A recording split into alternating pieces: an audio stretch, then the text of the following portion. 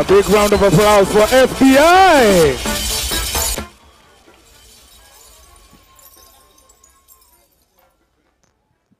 Nafikiri ni vizuri kabla waondoke tuwaulize maswali mbili tatu. MC Jesse nisaidie na hiyo microphone. Tutaanza na mrembo hapo. How does it feel ukingangana na wanajeshi kama hawa as a lady? How has that journey been for you? What a man can do, a woman can do better. Right? Yeah, so I just want to say thanks. Thank you so much. So 2018, 2019, you supported, you blessed us. We went to represent not only Kenya, but Africa in the World Dance Olympic in states. And we won the best cultural acts 2 times. So we are super happy to see you because we haven't got the chance to meet you so that we can tell you that because of you, we won, not only for Kenya, but Africa.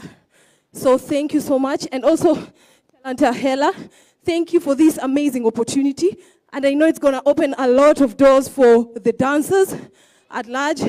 So God bless you so much and everyone. Thank you. Asante. Let me ask you, bro.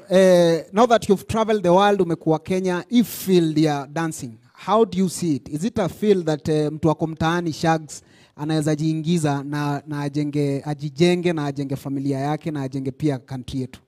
Okay, so asante sana for the question. The best thing about dance, watu wengi, content creators wengi ni dancers. We've seen on TikTok, we've seen on Instagram, content creators wengi sana ni dancers. And if kama ule mtu mwenye si dancer, pia yuko inspired sana kukuwa dancer just by watching us dancers do what we are doing.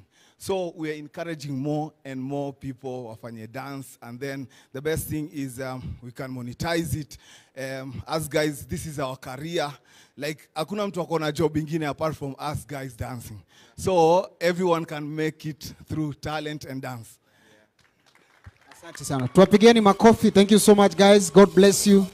Well done, well done, well done. One more time, let's appreciate FBI dancers.